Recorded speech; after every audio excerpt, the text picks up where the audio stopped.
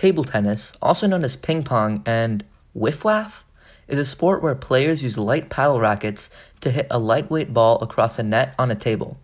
All you need are paddles, a ball, and a table. But what if I don't have a ping pong table? But luckily with this handy contraption, I can transform my dining table into a table tennis table. Oh yeah, I forgot to tell you, you also need another player. But not to worry, because with the wall, you can just as easily play with yourself.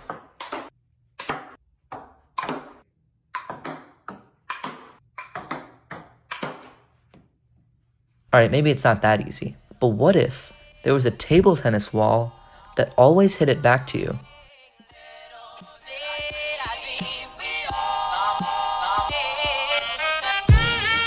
Basically, a couple months ago, the channel Stuff Made Here made a video where he built a basketball backboard that always goes in no matter what type of shot. Now obviously, this is a super tough task, and as you can tell from any of my other videos, I'm not that smart. Hey guys, it's me editing this video. I just want to say that I kind of messed up here. Obviously, I'm an absolute genius. But anyways, back to the video. But with a larger target area and more room for error, I think I can apply this same concept to a sort of a tennis wall application. To find the shape and the measurement of the backboard, Stuff Made Here programmed a Monte Carlo simulation, where you have millions of random attempts on the backboard and slightly change the angle to accommodate each attempt so that it goes in, until the backboard is optimized. However, I did something slightly different. So in Stuff Made Here's video, he explains why the backboard ends up resembling this sort of curved shape. So I translated that shape and concept onto our tennis wall, as you can see with this CAD. In all the spots above where the table tennis net would be, you can see how the wall kind of angles the ball towards the center, or where the table would be. Now all I need to do is find the radius of these curves. Basically, in my program, I iterated through different combinations of radii and did around 1 million attempts for each combination. For each attempt, I calculated the landing spot given random incoming angles and a random spot on the wall. I also determined whether or not the ball would actually land on the table if it was there. At the end, I tallied up all of the attempts and chose the combination of radii that resulted in the most successful attempts. Alright, so after running the simulation, I concluded that the radius of the curve that's visible from the top down is going to be 4.4 meters, and then the side curve is going to be 1.2 meters. So what you're watching right now is me struggling to make a scaled down cardboard prototype of this wall.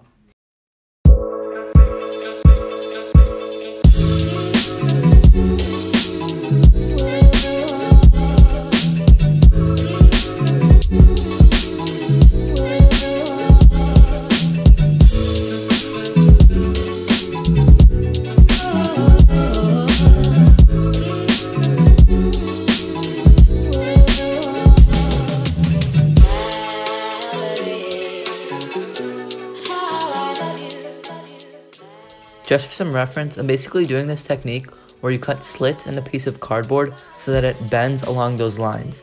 Then I cut out a curve on another piece of cardboard and curve the bendy piece in order to fit into the curved cardboard piece.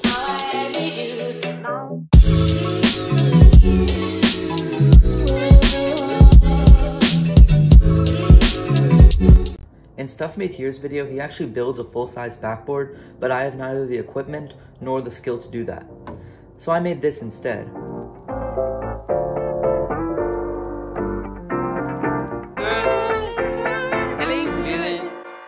Hey, feeling good, like I should. When in dark, I walk around the neighborhood. Feeling blessed, never stressed. Got that sunshine on my Sunday bed. Alright, so the building was really simple. Just 2 motor thingies and 2 roller thingies on the legs of the table, and then a USB webcam for the vision. But the tracking was pretty fun. I basically used a very similar algorithm to my air hockey robot, but if you haven't seen that, I'll quickly explain. So basically, the program searches for the white pixels in each frame of the video, and then identifies little blobs of pixels. It finds the position and the size of the largest such blob, and this is all written in C#. At first, I programmed it to move backward when the size of the ball increased or when the ball was moving closer, but but that was absolutely useless and it hardly made a difference. Instead, I wanted the wall to angle the ball towards the center, so when the X position changes, the wall turns itself to accommodate it. Now here's my dad, who's a self-proclaimed table tennis master, trying out the wall. Basically, it doesn't really make much of a difference when the balls hit down the middle, but when the ball starts getting hit to either side, you can see how the wall kind of directs the ball towards the center of the table, making it much easier to hit. Now I know what you're all thinking. How do I buy this amazing masterpiece? But don't you worry, because it's going to be in all Urban Outfitters across the country by at least 2021. At least that's what they told me on the phone anyway. Quality. Craftsmanship. Perfection. These words have nothing to do with the product, but they sound cool and classy. Introducing the all-new, useless robotic table. You decide.